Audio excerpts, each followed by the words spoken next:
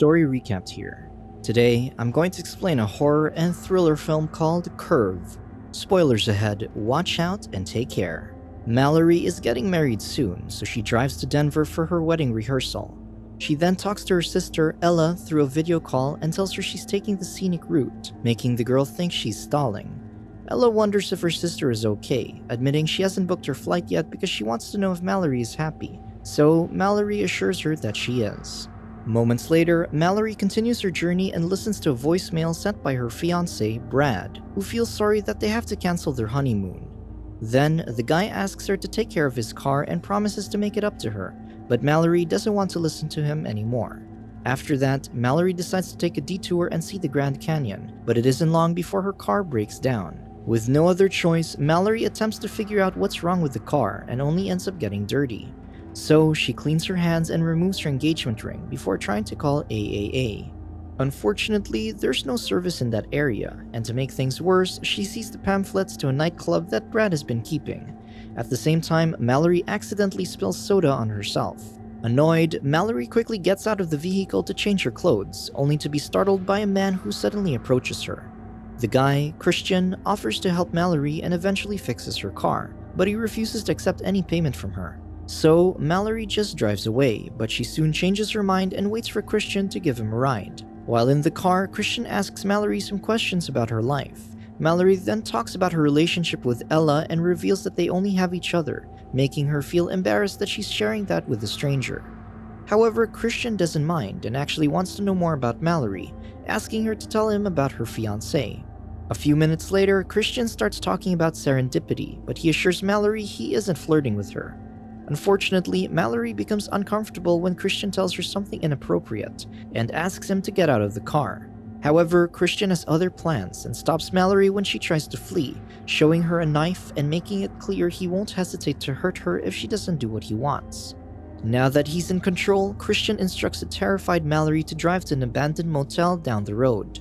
Then, Mallory notices that Christian isn't wearing his seatbelt, so she speeds toward a guardrail near a curve and crashes the car. Later on, Mallory wakes up and finds the vehicle upside down, and she soon realizes her leg is stuck in the seat when she tries to get out of there. And if that isn't enough, Mallory accidentally cuts her arm while trying to free herself. It's all Mallory can do not to scream so as not to alert Christian, who is unconscious outside the car. But, despite the pain, Mallory tends to her wound and desperately tries to reach for the knife that Christian dropped. Seconds later, Christian regains consciousness just as Mallory manages to get the knife. He then mocks Mallory before leaving, telling her she's now on her own. So, Mallory looks for her phone and screams for help, but nobody comes to her aid. That night, Mallory tries and fails to kick her door open. Then, she wears a hoodie after feeling cold and even uses her wedding dress as a blanket. She also turns on the heater and tries to get some rest, only to be startled by the sound of twigs snapping. Although she's scared, Mallory looks around and sees several tree branches falling, so she holds the knife and prepares to defend herself from whatever's out there. The next day, Mallory wakes up and realizes there are ants all over her. She then drinks a little bit of water before going through Christian's stuff, which he accidentally left. Unfortunately, Mallory has to spend another night in that place, and she can't help but feel sad when she finds the ring she removed earlier. The following morning, Christian returns just to mock Mallory. He tells her he found a cabin down the river, saying its owners might be back soon. Christian also asks Mallory why she drove off the road like that, wondering if she thought he was going to violate her. However, Mallory chooses to keep quiet and just lets Christian do the talking. Seconds later, Mallory tells Christian she needs food and water, but the guy has no intention of helping her. He even drinks and eats in front of Mallory before asking her about her first time with a man. However, Christian gets impatient and prepares to leave when he realizes Mallory won't talk. Scared of being alone again, Mallory starts talking about the first time she slept with a man, and Christian makes sure to know all the details about it. Obviously, Christian intends to humiliate Mallory by making her acknowledge things she won't even admit to herself. However, Christian sees right through Mallory and realizes the story she just told him was about Ella. Then, Christian takes the food and starts walking away, telling Mallory she shouldn't just tell people what they want to hear. Darkness falls and Mallory once again finds herself alone. There's nothing else for her to do but look around the stuff in her car, including Christian's ID. After that, she encloses it with a small note for Ella, stating that Christian's the one who killed her. Mallory decides to hide the ID and note in the car just in case she doesn't survive, and she can only hope that Ella will learn the truth. Moments later, Mallory starts a fire using the lighter she found in the vehicle. She also burns a part of her wedding dress, and for some reason, she doesn't feel bad about it. Then, Mallory cleans herself using only some wet wipes, and it isn't long before she falls asleep. However, Mallory soon wakes up and realizes that rats are surrounding her, so she ignores her fear and drives the rodents away, and she even manages to kill one using her key. After that, Mallory cuts the rat open and cooks its meat, silently crying because she can't believe she's in that situation. Then, Mallory inspects Christian's wallet again and finds an old photo of his family inside. Unfortunately, finding that picture isn't going to help Mallory get out of there, so she just chooses to get some rest. The next day, Mallory wakes up to the buzzing of her phone. She then uses a twig to reach it and quickly tries calling Ella, but Christian suddenly shows up. So, Mallory hides her phone and listens to Christian, who says he had to take care of the cabin owners when they came home. Then, Christian teases Mallory for eating a rat, but he also compliments her for being brave. Unfortunately, Christian soon discovers that Mallory has a phone and tries to take it away from her.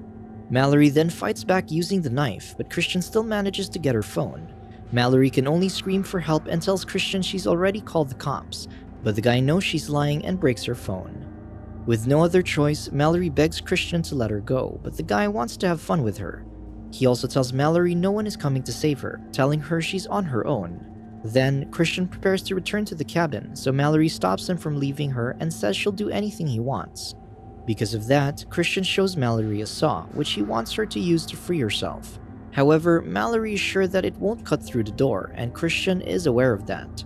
Mallory then cries when she realizes what Christian wants her to do, asking him what turned him into a bad person. To buy some time, Mallory starts talking about Christian's family. Unfortunately, Christian only laughs at Mallory and reveals he's not the boy in the photo she found. He also tells Mallory she's there for a reason, advising her to take things into her own hands before giving her the saw and leaving. Once she's alone, Mallory starts cutting through the door and just ends up breaking the saw. Then, she uses the blade and tries to cut off her leg, only to become discouraged in the end. After that, Mallory falls asleep and wakes up thirsty, but she doesn't have any more water to drink. So, Mallory just drinks her own urine even though it disgusts her.